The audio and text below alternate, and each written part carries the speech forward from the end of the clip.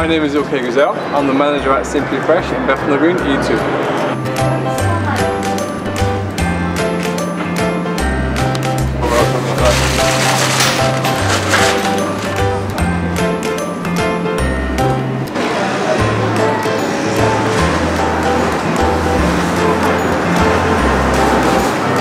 Other retailers they have to use their imagination, try to make it as homely as possible. In here, people don't think it's a supermarket, but they're local, and we try to make it as nice as we can for them. We can use simple stuff like wicker baskets and place the veg or the fruit inside it, and it looks more nice than leaving it on the shelf itself. I have an organic section where we can offer our customers local source produce from a company called Brockman's Farms, and they're based in Kent. We offer a variety of fruits and vegetables that's available in season. There isn't a permanent member of staff in the deli section because we're having trouble finding someone who's reliable and confident in working in the deli area.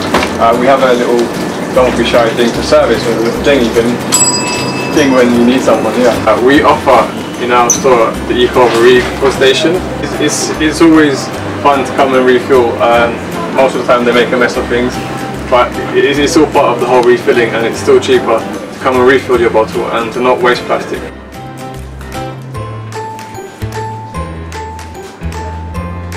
Another local company, Borough Wines, is based in Hackney.